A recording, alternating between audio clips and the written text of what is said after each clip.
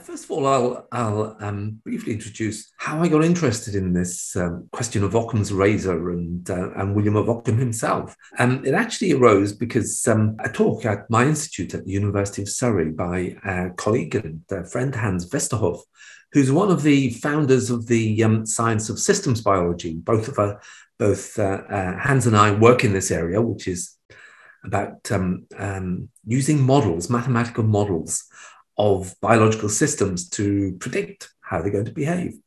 Hans gave a talk about a decade ago, which was entitled No Occam's Razor for Systems Biology.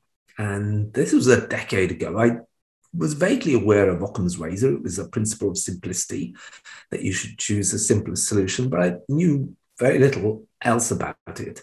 But I did know that I passed the village of Occam on my drive into work along the A3. And that prompted me to think, okay, well, I have to find out a little bit more to see if there was a connection, and there was.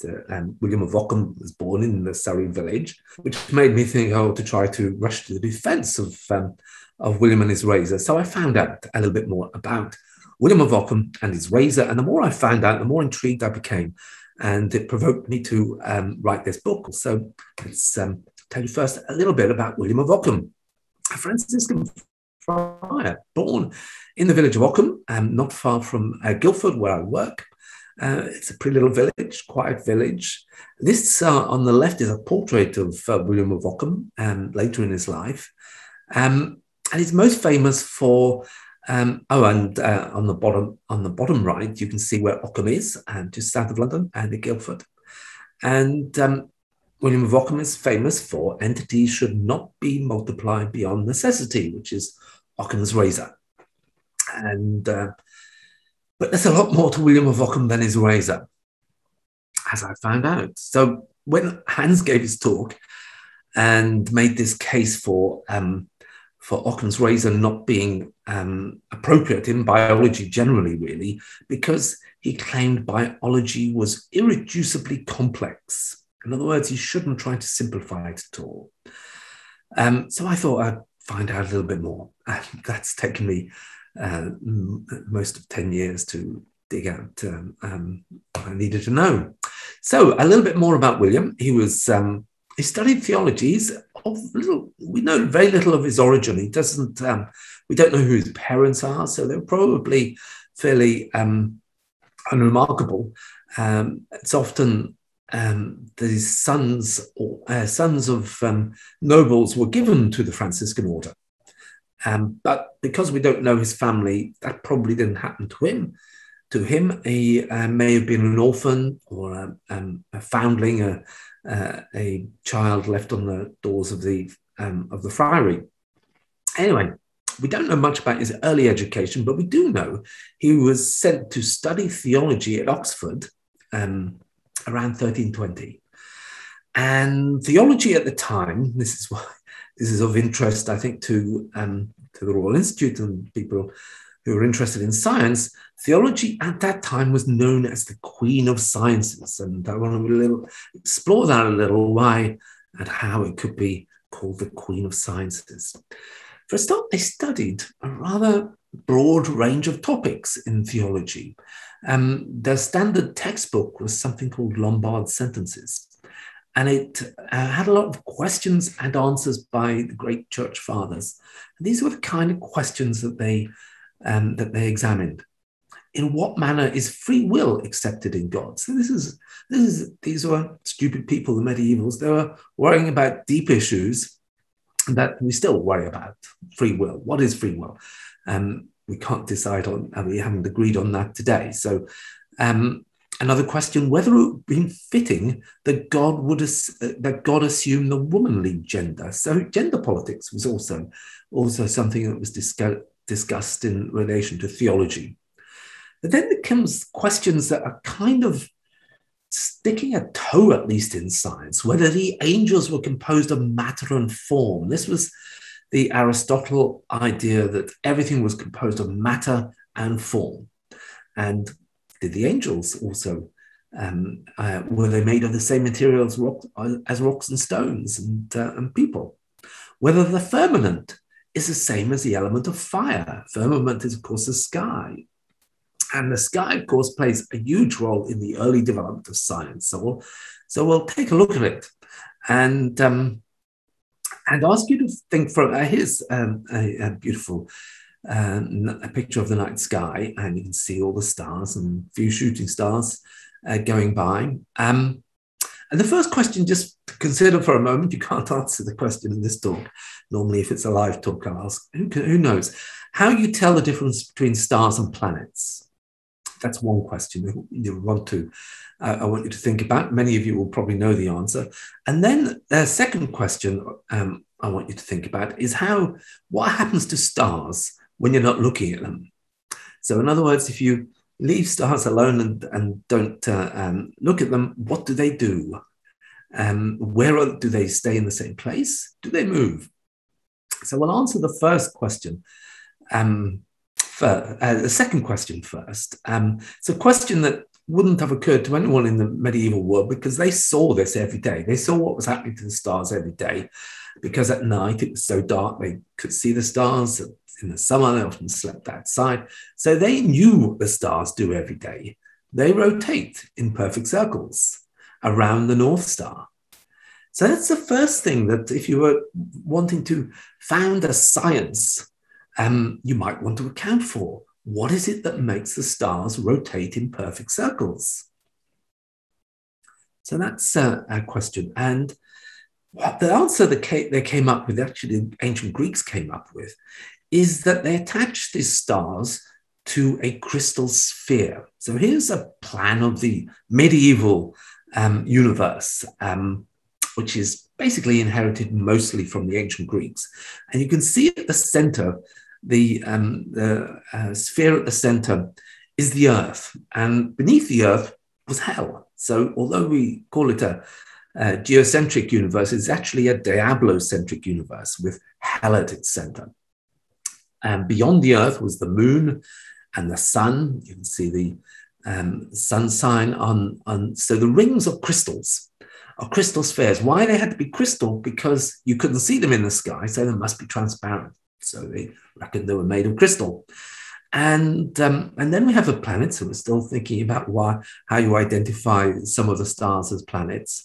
And then you have the outer sphere, which contains all of the stars, and it rotates once a day entirely around the Earth. And that was a kind of scientific step forward. It accounted for that observation that the stars are rotating around the Earth, seemingly.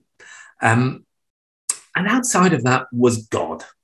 So that's another staggeringly different thing that the medievals thought when they looked up at the sky. They didn't see a sky full of stars, which we know to be burning like our sun, a huge furnace of nuclear energy. They thought they were looking at the gates of heaven, the walls of heaven, really. It's decorated with stars. And if they could, planets. Okay. So how do you tell the difference between a star and a planet? I'll tell you at this slide, and we'll come back to the question I was rambling towards. Planets don't move in perfect circles.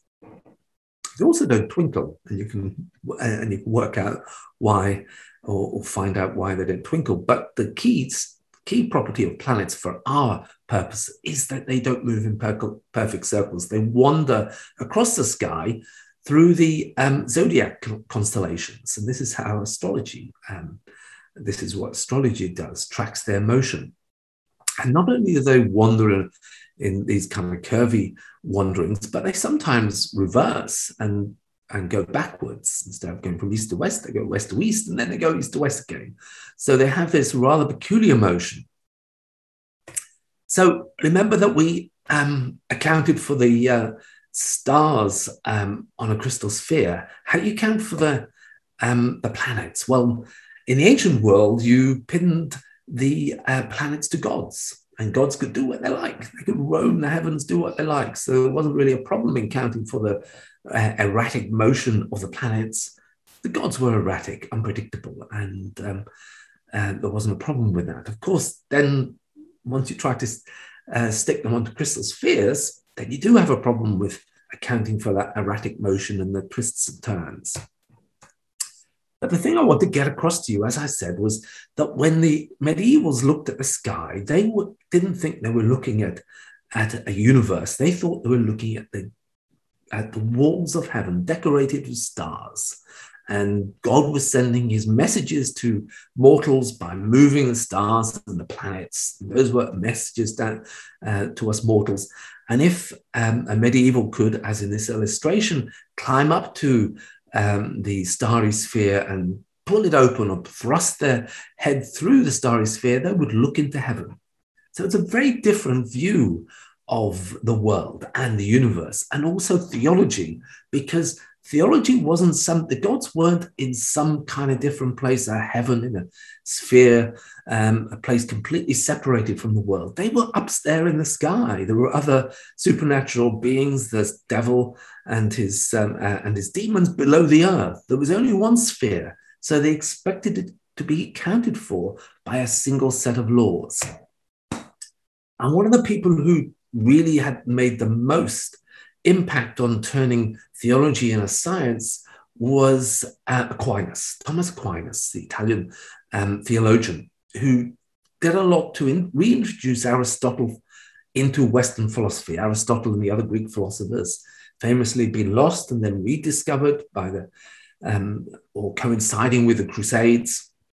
And when Aquinas discovered Aristotle, he found Aristotle's science and was completely bowled over by it. And he thought, this is the way that I can turn theology into a science by, for example, providing 5 proofs of God. I'm going to those briefly into those in a moment. But really his mission was to fuse theology and science. So science would become the kind of system that would include both gods, but also the scientific stuff around us, explaining the motion of the stars and the planets, but also the motion of the stuff around us. There was only one science. So that's what William of Occam went to Oxford to study. So one of the ways that Aquinas tried to convince the world that theology was a science, and succeeded, and pretty well, was his 5 proofs of God. So they were based largely on Aristotle's philosophy, for example, and on Aristotle's science. So Aristotle said that everything that moves is moved by another. Aquinas said, well, if you take that backwards in time, you've got to have a first mover, who's obviously God. Aristotle said that everything has a number of causes, including a first cause. And the first cause, again, it's something located in time. So if you go backwards, you've got to have a first cause. And there was another argument, contingency, and the argument from degree, which we won't go into. But the other important argument that is extremely important for science was the teleological argument. Aristotle also claimed that everything in the world had a purpose. So, for example, the purpose of acorns was to feed pigs. The purpose of pigs was to feed humans. And some philosophers even argued that the purpose of life for pigs was to keep the meat fresh. So everything had a purpose, and all of those purposes eventually led to God.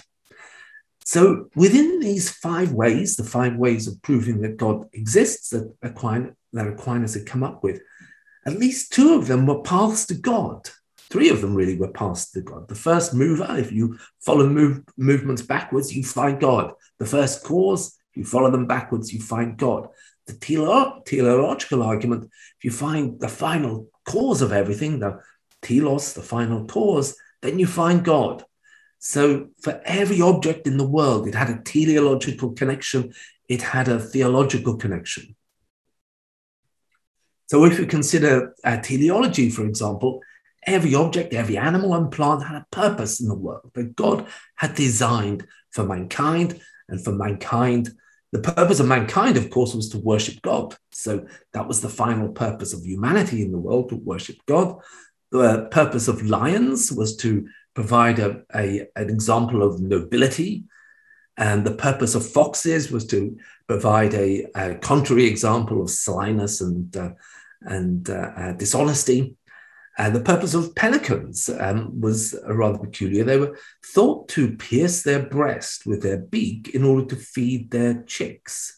And this was meant to be an example of Christ's suffering. So the purpose of pelicans in this world was to give us an example of Christ's suffering. So for the medievals, the world was saturated with theology. It was everywhere. And this is what William of Occam came into. Oh, and another hugely important aspect of Aristotle's philosophy that was imported into the medievals' philosophy was universals. And this goes to the idea or a problem that goes back to, say, Plato.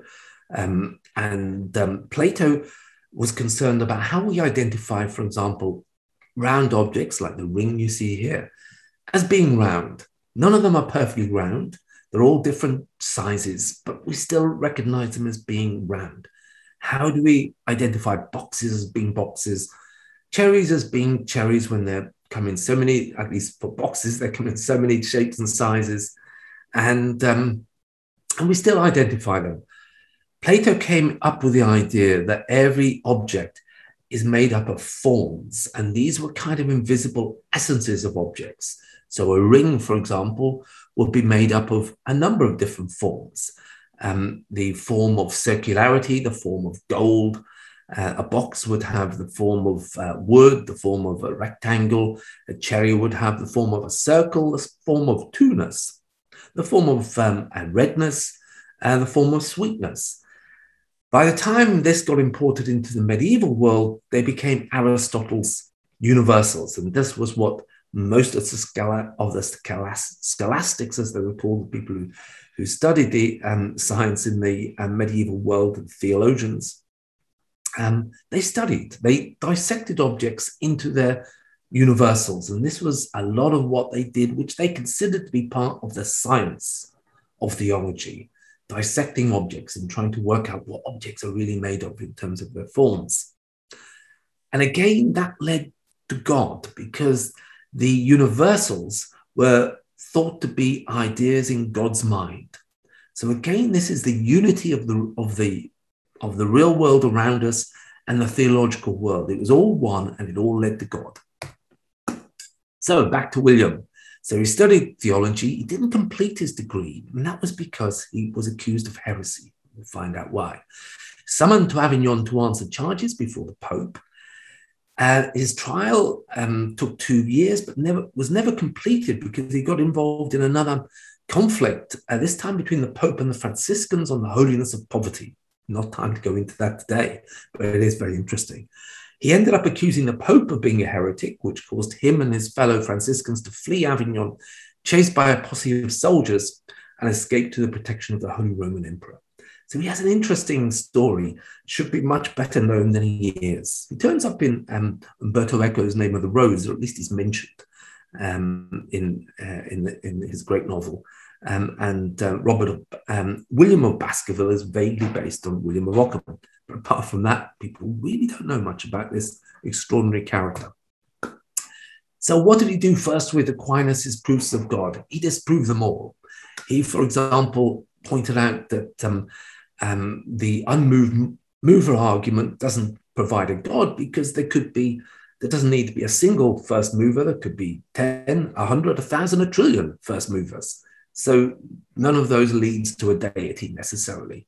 Similarly, the first cause argument, he pointed out that in the Christian world at the time, there were objects that didn't have causes. For example, God didn't have a cause.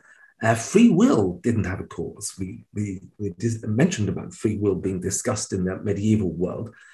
Free will was considered to be free in the sense that it didn't have a cause.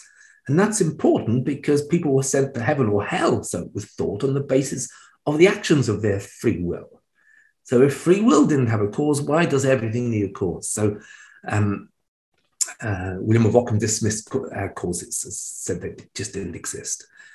Similarly, I won't go through them all, but he dismissed all of them, including the teleological argument. So William of Occam dismissed the teleological argument that everything has a cause. I'll just, I'll let you read the whole slide if you like, but I will just read the last couple of lines. You might ask, why does the fire heat the wood rather than cool it? I reply that such is its nature. No, a natural agent is determined by its nature, not by an end. So although William of Occam accepted that things like houses may have a purpose, he didn't accept that objects in the world really have a purpose. And so he used his razor, if you like, to eliminate teleology and say there were no causes. There were no final causes, there were no first causes. There's just how things happen in the world. So, add on to universals. Remember, these were these invisible essences of objects. William of Occam argued, for example, if we look at the cherries here, there was the universal of two-ness. William of Occam used the argument, well, if you have two chairs in a room and a third chair in an adjacent room, and then somehow the universal of two-ness would have to be converted to the universal of three-ness if you knocked down the wall between the two rooms. And that just didn't make sense. So he argued that universals themselves do not exist at all, that all there are objects. So he removed universals from anything existing. They're only ideas in the mind. And that left what for science? It left the study of real objects. So instead of dissecting objects into their universals of two-ness and three-ness and redness and sweetness, you just studied the object. And that became modern science. Also, it effectively cut the link between study of the world and God. There was no link through teleology. There was no link through the first cause. There was no link through universals. So William went on to say that the article of Christian faith should be accepted as such. He was a Franciscan friar. As far as we know, he remained devout throughout his life. They cannot be proved by reason, nor can they be made the basis of knowledge. Science and theology are essentially different and must not be confused. As far as I know, and if anyone can point out anyone who said anything like this earlier, I would be interested to hear. As far as I know, William of Occam is the first person in the history of the world to clearly separate science from theology and religion. And let me know if I'm wrong, but I've not encountered anyone so far. So that was extraordinarily important, I think. In this little corner, this is an ancient map of the world. You can see Anglia in the bottom left-hand corner, where William of Occam was, but he had an influence throughout Europe. And his influence, I think, was one of the stimuli that led to the growth of science in the West. So in the medieval world, Europe was just a small part of the world, and really the center was in the East. That has changed, and it changed because of science. And I think William of Occam played an unappreciated role in that. So the role of Occam's razor in science. So we've already seen that the motion of the stars gave rise to the idea that they were carried on spheres, not only the celestial sphere, which carries the stars, but the planets. That created a problem, of course, because of their erratic motion. If you remember, they move erratically across the sky, and they even twist and turn. The astronomer, to attempt to make sense of that, at least provide a geometric representation, was the last great astronomer of antiquity, Claudius Ptolemy. And he came up with the Ptolemaic astronomy system. And basically, it was a geometrical system for predicting the motion of the heavens. It has the Earth in the center, it's a geocentric system. And then the planets are those, the planets, the moon and the sun, are the rings around the center, and the erratic motion of the planets are those whirly bits in the diagram. So, but from this, he could predict very accurately the motion of the planets. And the Ptolemy system was used right through to the Middle Ages. People like Columbus used the Ptolemaic systems to predict the motion of the stars. So it was an extraordinarily successful system, despite being wrong, which is interesting. So being good at making predictions doesn't necessarily mean you're right. Wrong, because of course it's geocentric rather than heliocentric. Now, William of Occam made a statement, I think is in 1323, there is pretty astounding. It appears to me that the matter in the heavens is of the same kind as the matter down below. And this is because, using his razor, plurality should never be posited beyond necessity.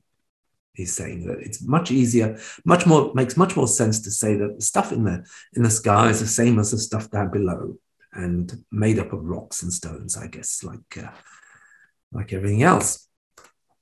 Now, what was his influence? So he was around in 13. He said that statement I just read out around about 13, or wrote that statement around about 1323.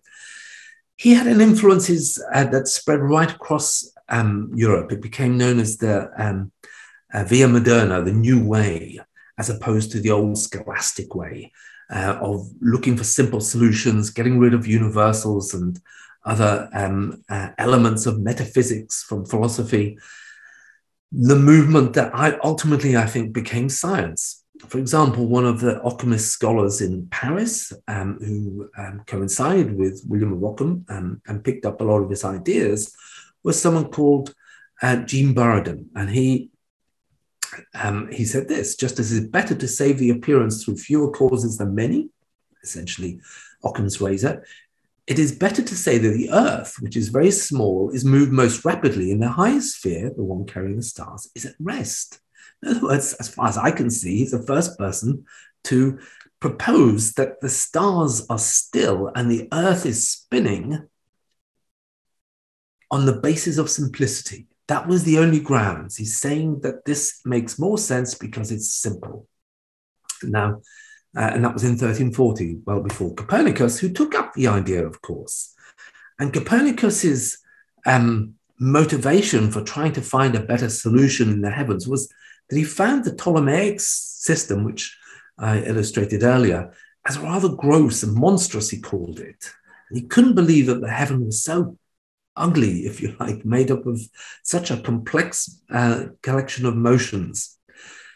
So when he studied, when he went to try to make sense of it in a better way, he said, after I addressed myself to this very difficult and almost insoluble problem, so the suggestion at length came to me how it could be solved with fewer and much simpler constructions than were formerly used. So again, Copernicus's motivation, I believe, and there's evidence for this, his motivation was inspired by the Via Moderna that had been founded by William of Occam's work, taken forward by Jean Buridan and other philosophers in the medieval work, to influence the great scientists of the Renaissance and the Enlightenment, such as Copernicus.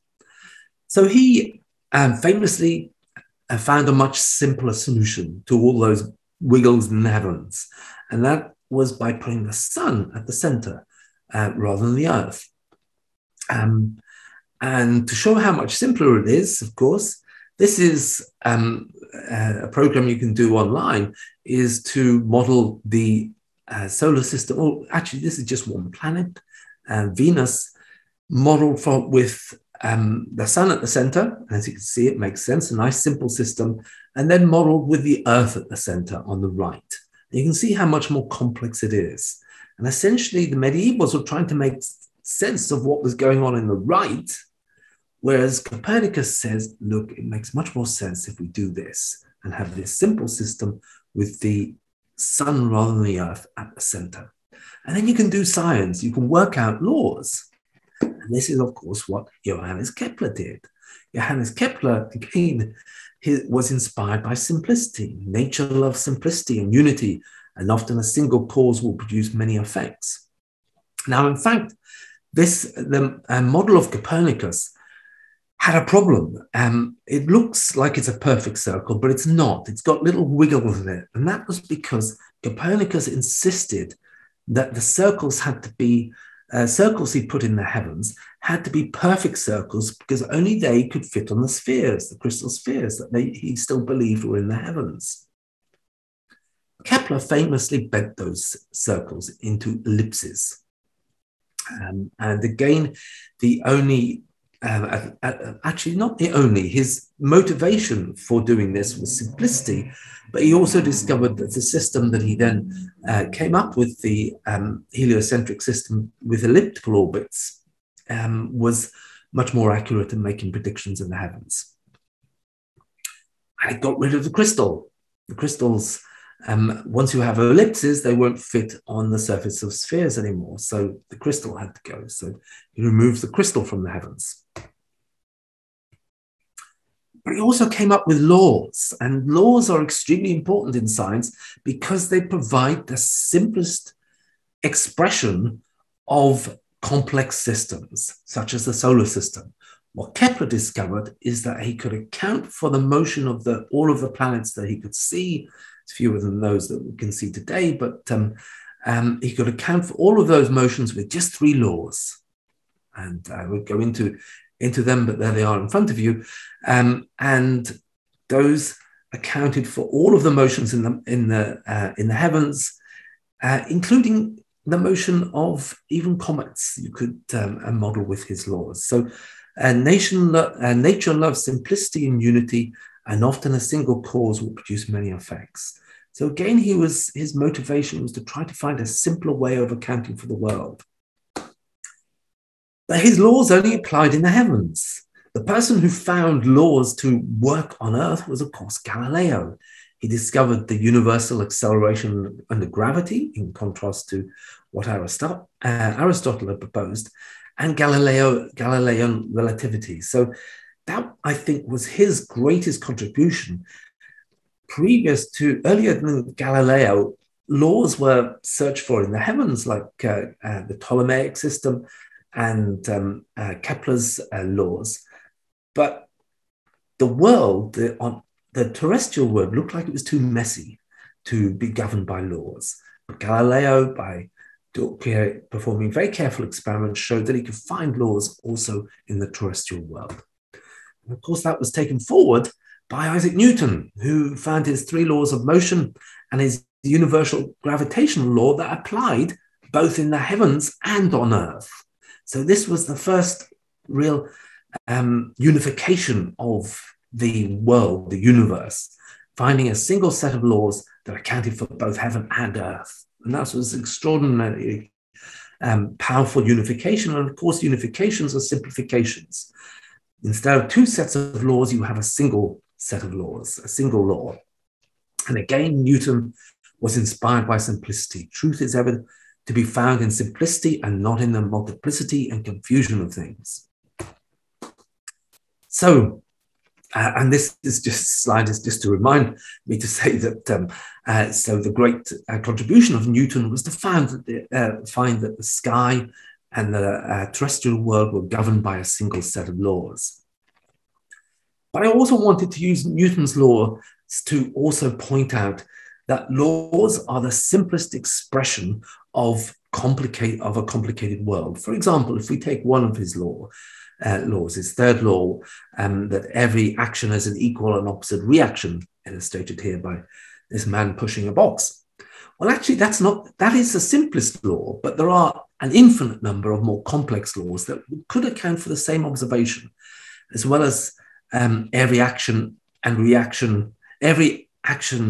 For every action, there is an equal and opposite reaction. You could have, for every action, there is an equal and opposite reaction plus a demon who's also pushing on the other side. Or you maybe have 2 demons, or 3 demons, or 4, 5 demons. You can have as many as you like. And the law would still account for every observation that we see. But what Newton did, and what all science does, is search for the simplest expression, get rid of the demons, and find the simplest laws. And this is what science does. So, and again, truth is ever to be found in simplicity and not in the multiplicity, confusion of things. And one of Newton's colleagues, Robert Boyle, discovered the first gas law, pressure, Boyle's law, pressure times volume is equal to a constant. So if you take a volume of air and you compress it, you make the volume smaller, so the pressure goes up. So again, what this illustrates is once you have laws, simple laws that you can make predictions from, then you can build technologies. Does that diagram there remind you of anything? It's how steam engines work and the internal combustion engines work. And they work because they obey the gas laws and other laws, of course, that Boyle and others discovered. And this is what laws allow you to do, because they give you a simple expression of many different phenomena. They allow you to make predictions of how it works. And if you can make predictions of how things work, then you can work out how to harness the energy of steam, for example, to power the Industrial Revolution. So finding these simple laws wasn't just an exercise in philosophy. It drove technologies. Without the simple laws, we wouldn't have technologies. And again, this is inspired by simplicity. And the words of Robert Boyle, a great part of the work of the true philosophers has been to reduce the true principles of things to the smallest number they can without making them insufficient. So all of the great scientists of the Enlightenment, of the age of scientific revolution, were all inspired by simplicity. And then going further, we've already said that Newton unified the laws in the heavens with the laws in the terrestrial world. Statistical mechanics unified the microscopic world with Newton's laws by finding Ludwig Boltzmann, Maxwell, and Gibbs applied Newton's laws essentially in the terrestrial world to account for to provide us with the laws and science of thermodynamics, which drives those steam trains. So again, it's a unification. Instead of having another law that's operating in the microscopic world, it was the same laws. And another great unification, of course, space and time and the universe, and the unification of gravity and acceleration provided by Einstein in his special and general relativity. And again, Einstein was inspired by simplicity. Nature is the realization of the simplest conceivable mathematical ideas. Natural selection unified all of biology into a single explanation of natural selection. And as Alfred Russel Wallace, one of the co-discoverers of the law of natural selection, said the theory itself is exceedingly simple, and the facts on which it rests come under a few simple and easily understood classes. So again, now in biology, simplifications took place in which instead of a million separate creations, which was the only explanation for biology prior to natural selection, you had a single origin of life and diversification by natural selection and speciation. So that was a huge simplification in the natural world.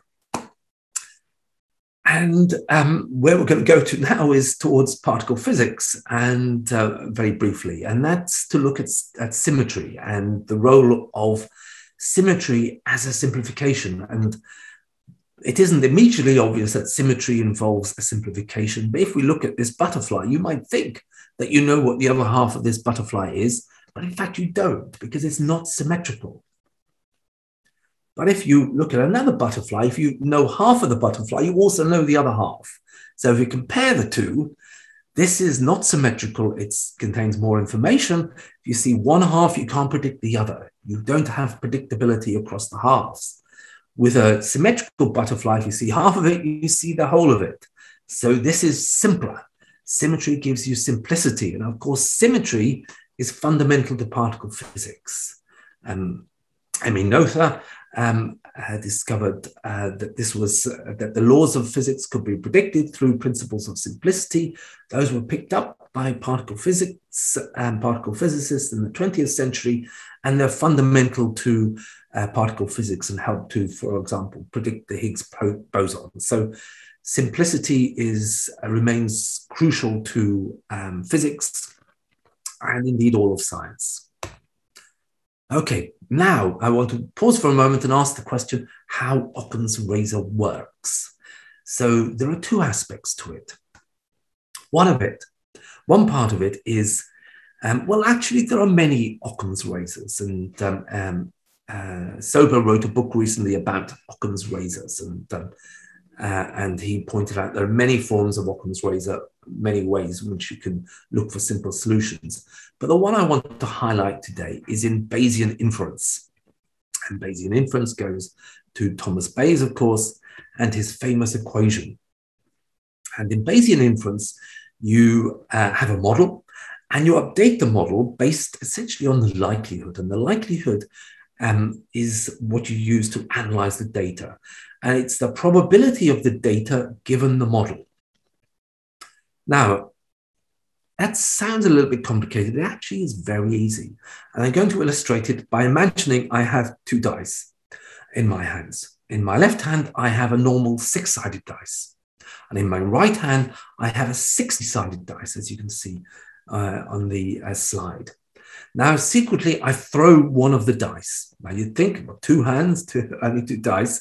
I throw one of the dice. The prior should be that it's a 50% chance that I'm throwing the 6-sided dice or the 60-sided dice. Now, I tell you I've thrown, say, 29. And I ask you to guess, what dice have I thrown? It's obvious. I've thrown the 60-sided dice. That's the only one compatible with the data. So you have to have a complex model. People often attack Occam's razor by saying, well, the world isn't simple, it's complicated. That isn't what this form of Occam's razor is about, at least. It doesn't care about how complex the world is. It's asked you to reason about the world using Occam's razor and pick the simplest solution. In this case, it's a 60-sided dice. Okay, now I throw a 5. Okay, so again, I take both dice in my hands, throw one of them, and I throw a 5. Now I ask you to guess, which dice have I thrown? It's not so easy now, is it? Taking the prior, I could have thrown either dice by a 50-50 chance. It could be either dice, but are both equally likely? Hopefully you've come to the conclusion, no, they're not equally likely, because a 6-sided dice throws a 5 every 6 throws approximately, whereas a 60-sided dice throws a 5 only 1 out of 60 throws. So the likelihood of the data given the model, the likelihood of both models, a 6-sided dice or a 60-sided dice, is very different. The likelihood of the 6-sided dice is 1 in 6 for throwing the 5, and the likelihood of the 60-sided dice is 1 in 60. So when you plug those values into the Bayesian equation, you get that it's 10-fold more likely that I've thrown the 6-sided dice, even though the prior on it, the prior probability was 50%. Now I've thrown a 5, it's now 10 times more likely than the 6-sided dice. It could still be the 60-sided dice, of course, but it's less likely. If I threw them again and I got a 5, or a 4 or a 3, then it would make the 60-sided dice less and less probable. But at the moment, it just has 10-fold less probable. But this is how Occam's razor works. Complex models have many different facets to them, and they make looser predictions. Instead of just a number between 1 and 6, the 60-sided dice can come up with a number between 1 and 60. Similarly, the Ptolemaic system, because it was so complex, it could account for pretty much any motion in the heavens. Once you had a heliocentric system with only the planets that you see, the 5 planets that they saw in the sky, and you had simple circles or ellipses, it was a much simpler system. And because it fitted the data, the chances of that fitting the data were it gives you a much higher likelihood because the number of parameters in the system are much lower. than in the Ptolemaic system on the right. So the likelihood of having fitted the data for the heliocentric system being true is much higher than the Ptolemaic system, even though both can fit the data. So this is how Occam's razor works. It looks at the likelihood of the data given the model.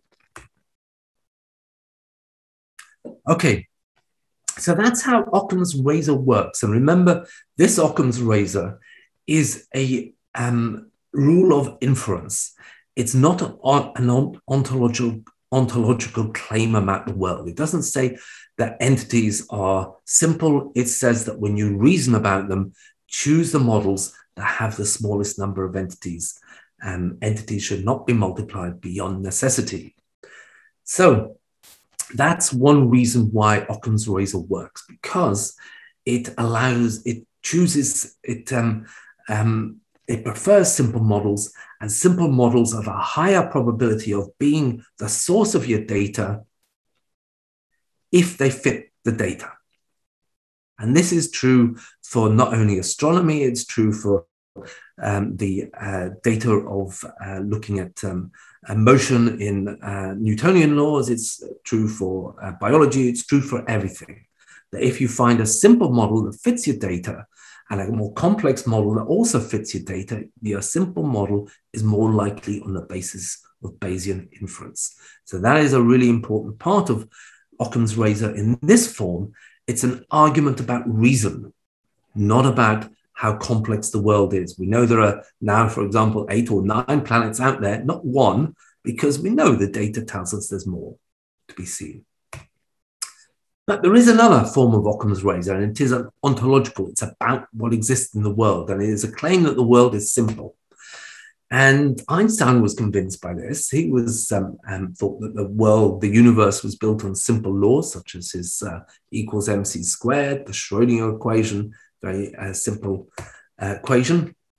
And other people have said, other scientists have also made statements that suggest that the universe is made up of simple parts. This is Neil Turok, the cosmologist, who said that the universe has turned out to be stunningly simple.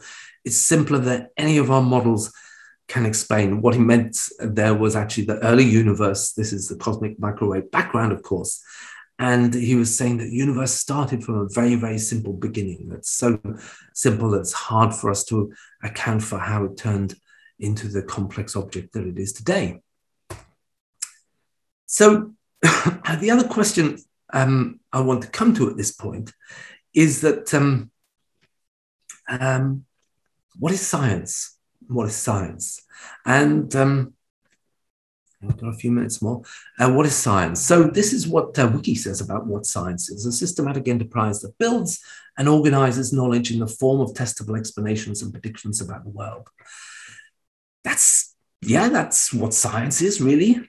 But it also is what cookery is. That's what cooks do. It's what plumbers do. It's what carpenters do. It's what gardeners do. It doesn't really tell you anything about what science does, because it's pretty much how we deal with everything in the world. We systemize it. We make predictions about what's going to taste nice, and we test them by asking our guests to tell us whether it was nice or not. So it's not peculiar to science. Making predictions and experiments, none of those are peculiar to science. For example, experiment, the alchemists were very keen on experiment, and they didn't get anywhere. So experiments aren't peculiar to science. Gardener will experiment with trying out different plants in their garden. So experiment is universal. It's not peculiar to science. Mathematics often thought, okay, well, that's science. Actually, astrologers use mathematics a lot. Economists, everyone uses mathematics. Another one, which I don't think I've got a slide for, but I'll point out, falsifiability. This is Karl Popper's criterion for science. It doesn't work, because anyone who's a practicing scientist knows that it's just as hard to falsify a hypothesis than to prove one. I mean, I many a time look at the results of my experiment and I see that they don't agree with what my theory. I don't immediately say it's false. I kind of think of an excuse why I could account for it. And this is what scientists do all the time. takes a lot to disprove a theory. And anyway, disprovability is also not peculiar to science. It's found in many other, in law, for example. It's very important. And this is what I would say science is. This is ultimately all science is. Science is only about finding simple solutions, a systematic enterprise that uses logic, mathematics, and experiment to identify the simplest models of the world that provide the most accurate and general predictions. If you tell me anything in science that goes outside of that, and any other field of thought, any other philosophical system, any other way of making reasons, making sense of the world that uses the same principle, then let me know. Because as far as I can see, this science is the only way of making sense of the world that sticks to Occam's razor. It always accepts only the simplest solutions. Actually, I won't read that one out. But I also want to go back to looking at something and how simple is our world. This is the law of least action.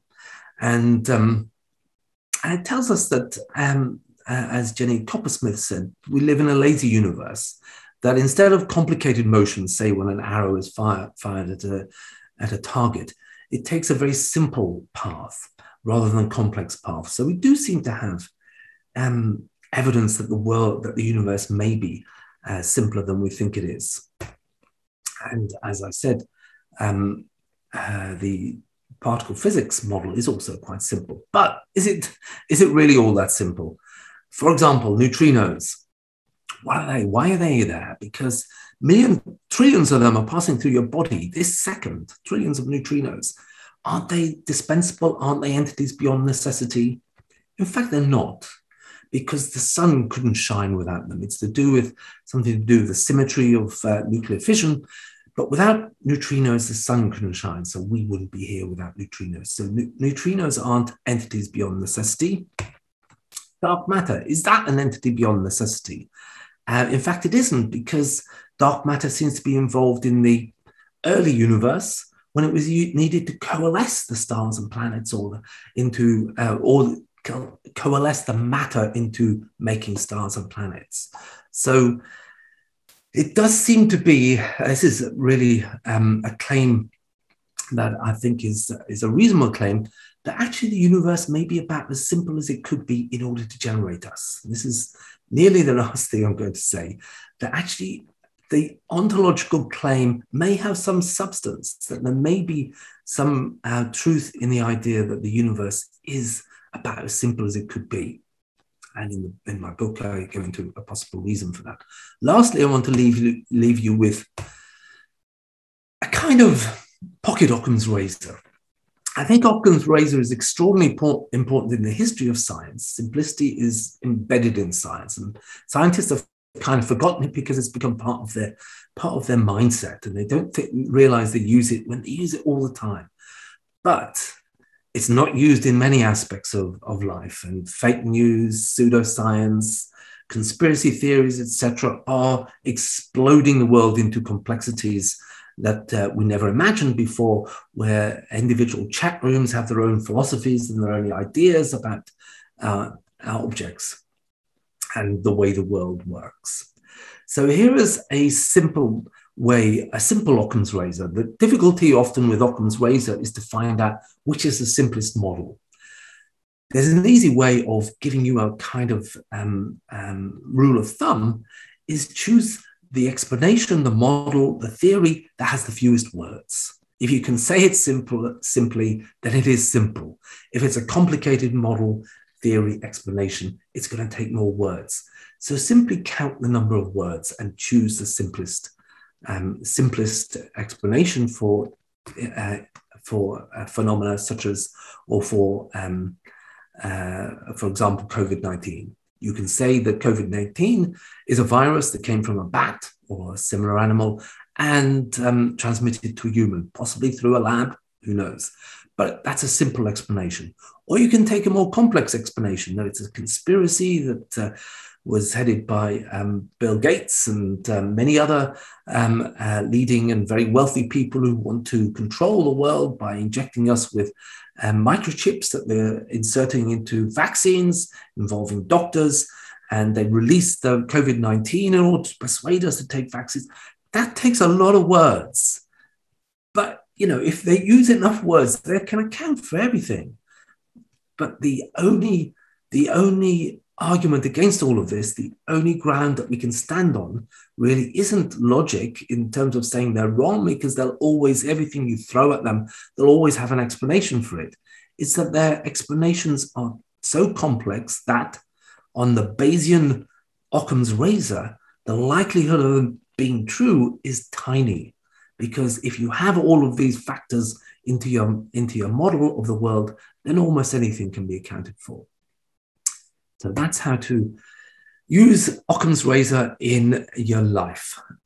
Use Occam's pocket razor to find the simplest solution to the problems of life. And that's the end of my talk. Thank you very much.